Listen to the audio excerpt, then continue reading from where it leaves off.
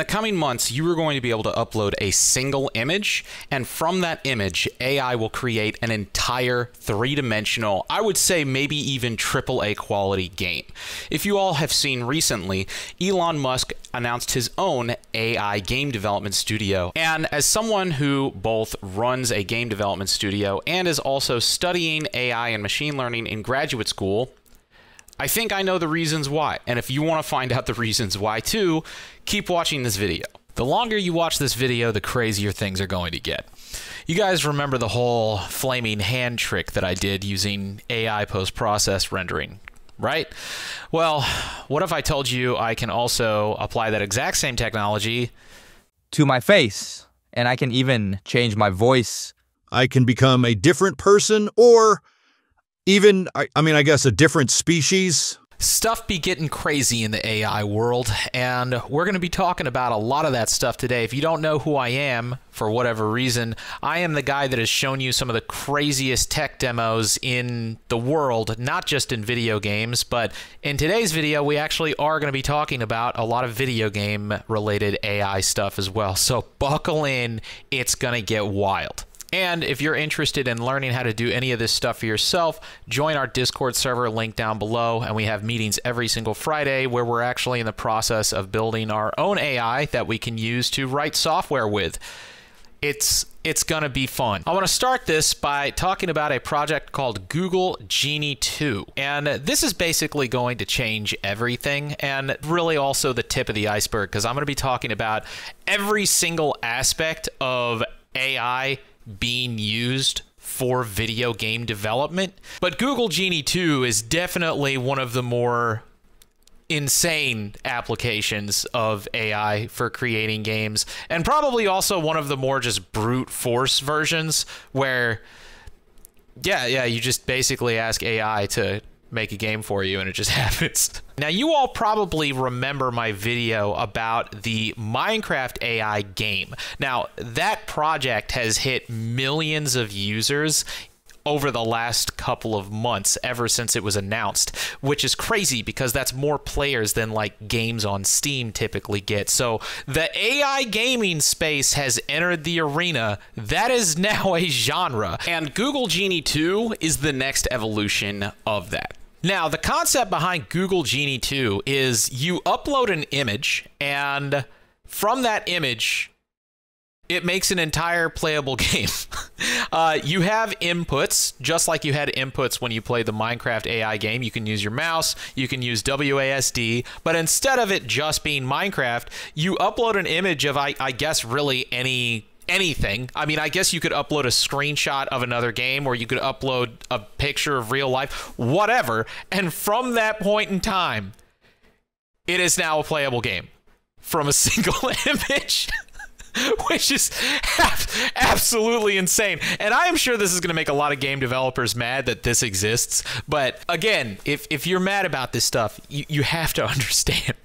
I'm just the messenger, dude. I don't make these things. I just tell you that they exist in life, because this is the world that we live in now. So let's dive into this. So there are a large number of demonstrations of Genie 2 where you can have everything from like a kid's game to something like a Lara Croft adventure game to like a space themed, I don't know, like Dead Space style thing. You really just upload an image, and from that image you have a playable game, which is crazy. And it has a lot of the same issues that the Minecraft thing had, where there are definitely elements of it just feels like a fever dream the entire time, where there's just like little things that that just don't make sense visually. But compared to the Minecraft thing, I would actually say that this is a significantly more stable version that is significantly more playable. Like, the continuity is more there.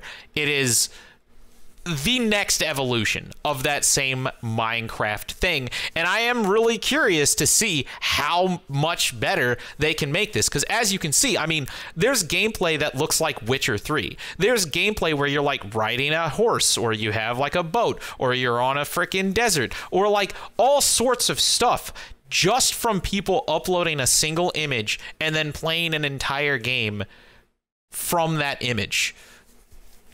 which is, yeah, that's crazy. How stable is this going to be? How far are they going to be able to push this? I don't know, but Google Genie 2 is definitely a project that I am very, very interested in, and I am going to be following. But I know there's a lot of you guys that are not interested in the traditional AI gaming concept, because the whole thing of having AI video, there's lots of little artifacts and glitches that people don't enjoy. So in terms of having actual AI gameplay footage, not all you guys are into that. But that's where we go into not using AI in order to generate game footage. Next, I want to talk about all of the people who are using AI to actually generate games. Now, for those of you who do not know, and I highly recommend that you join our Discord server so you can learn about this, our community and a whole bunch of other communities that are researching and implementing AI are building our own AI so we can actually integrate it into our software development system. And once you have AI integrated into your software development system, it will literally write code for you. You can give it a folder, you can give it a workspace, and you can just ask it to do things. Like you can say, hey, make me a website, please. And it will generate all of the code for that website. And then, hey, you click on it, that website is there. Now, this is why I think that a lot of people, everybody, should be learning how to program. And if you are interested in learning how to program, I highly recommend, again, join our server, because we got a lot going on there. But AI is now getting to a point where you don't have to talk to it just on ChatGPT, where you ask it to make you funny dad jokes. You can actually integrate it onto your work computer and work with it as if it is a coworker. And not only that, the AI itself can sit there and teach you how to be a better programmer every single day. In fact, that's what I've been doing over the last like 6 months. I wake up, I log in, and I train myself on how to program using AI to teach me, and then I go to sleep, wake up the next morning, do it all over again. And there are companies that are implementing that training process that's AI integrated into their workflows, into their onboarding process, into their ongoing training process. And I got to tell you, the companies that are doing that, they are going to be so ahead of the curve here in the next couple of years, because the efficiency rate of using AI to actually train your employees how to be better at tasks it's crazy effective compared to traditional training methods. But you know what? We'll talk about that later, because let's talk a little bit more about people actually using AI, not just to generate images or generate video, but generate actual code, generate actual software, generate actual games. One of the people who is probably the best example of developers that have been showcasing how you can do this is this individual called Rafal. Now, Rafal is a really cool guy. I highly recommend that you go subscribe to him, because he is doing some really cool stuff. And he has been creating games using AI, not creating like the Genie 2 thing where you can play an image, essentially. He is integrating AI into the entire development pipeline, from generating models to generating levels to generating code, the whole thing, in order to create highly playable games. And I gotta say, the games that he's been generating look better than probably 99% of the games that I see on the Steam store right now. This is a game I made almost entirely using AI tools, and it only took a few hours to make. In my previous video, I showed off Gaussian splatting, where you could create laser scans, essentially, of realistic 3D environments. And I have been following a number of different studios that have been using that to train AI on how to generate environments. Now, Rafal here has been creating this game utilizing a tool called Meshy, which has also been training AI to create 3D models. And these tools are getting really, really good. And you can do a variety of things. You can actually take assets and turn those into 3D models. So you can actually go to Midjourney or other AI image generators and take that image, give it to Meshy, and Meshy will turn that image into an actual asset. And people have already been developing workflows for this. So I have actually seen development teams where they will use Midjourney to create individual pieces of armor, just pictures of individual pieces. And then they will take that and they will turn it into a model using Meshy and compile the entire 3D character in the game. And not only can you utilize Meshy to generate characters, you can use it to generate environment pieces. You can use it to generate really anything that you need in order to make a game. And a lot of the stuff that it outputs is really up there with some of the best marketplace content on the Unreal Engine marketplace or the Unity marketplace. Although I will say, in terms of topology, it has a ways to go because some of these meshes aren't particularly well optimized, but it is getting there. And as you can see with Rafal, he has now created a complete game, utilizing not only this to generate the models, but also utilizing this to help him generate code, because Unreal Engine and a whole bunch of other games are utilizing Blueprint, which is essentially coding, but it's visual. You have blocks that you actually stitch together. And as I showed you previously, you can already integrate AI into your software development workflow, and it will generate code for you. And Blueprint is essentially just code. Now, there is no AI tool, to my knowledge, that can actually generate Blueprint code currently. But the craziest thing is it is code, and AI is just kind of a general intelligence machine. So what you can do is, even though you can't get AI to generate Blueprint code for you, what you can do is you can send it a screenshot of your Blueprint code, and it will tell you what to change in order to implement the features that you want.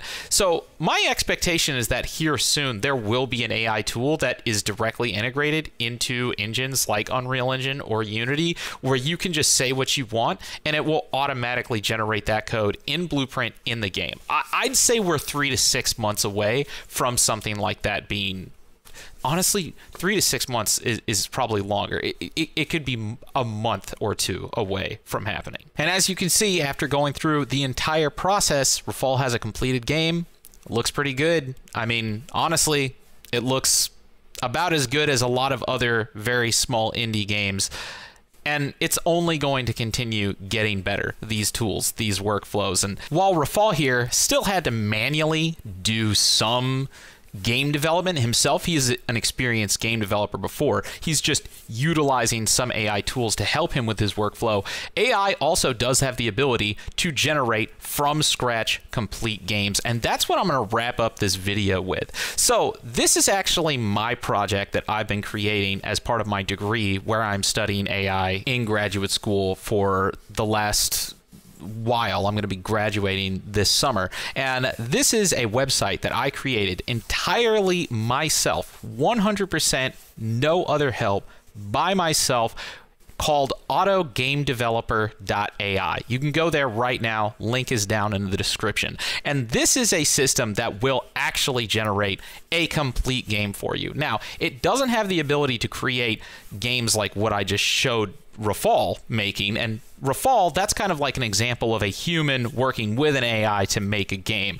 But AutoGameDev.ai is an example of 100% game development automation. You say an idea, and that idea comes to life. Right now, the AI model that I have making the games, I have it fine-tuned on Flash games that are open source on GitHub and other free libraries like matter.js and a couple of other really cool open source tools that people usually use to make 2D games and stuff. But it can make a game utilizing those 2D libraries. So if you go say, hey, make me a top-down shooter game, it'll make you a simple, fun, but totally playable top-down shooter game. Definitely go give that a look, because that's where everything is going. And as far as the future of AI, because I know that there's a lot of people who are kind of like freaking out and like, man, you know, now that it's this easy to create software, what is this going to mean? And I'm going to tell you what I think this is going to mean.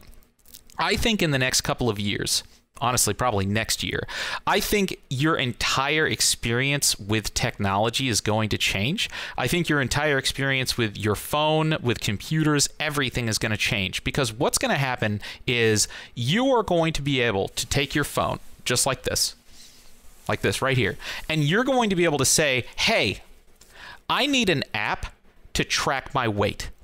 and it will create that for you. No more going on the App Store and finding some app that has probably microtransactions or something like that to do the things that you need. If there is an application that you need, you will literally be able to just say it and it will exist. And I know that there's a lot of people that are saying, oh, you know, what about the game developers? What about the software developers? It is definitely going to disrupt that entire industry hard. It already is, and it's going to continue to do so. But at the same time, I think that there's going to be a lot of consumers that are going to be really happy to have the ability to say, hey, you know, like, I need a planner to track my son's school work or something like that. And you're going to say, hey, Siri, can you literally make me an app so I can track my son's homework?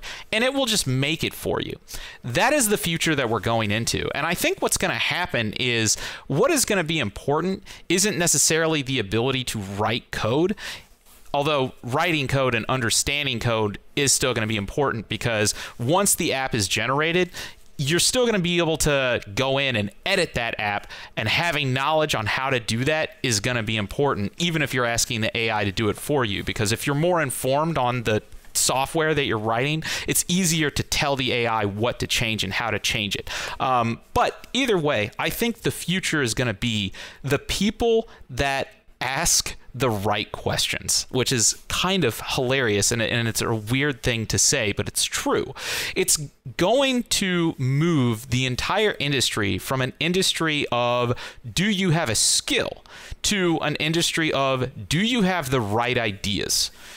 When you're asking the AI to create something, what are you asking it to create? Are you asking it to create a whole bunch of like funny images, or are you asking it to create something useful, something practical? And I think that that is going to be the new skill. It's going to be people utilizing AI and applying AI to tasks that actually make sense, that are productive, that are adding something to the value of what they're doing. Like, there's always going to be people out there that are going to use AI for dumb stuff, but the people who are out there using AI practically are going to be the ones that are going to get ahead.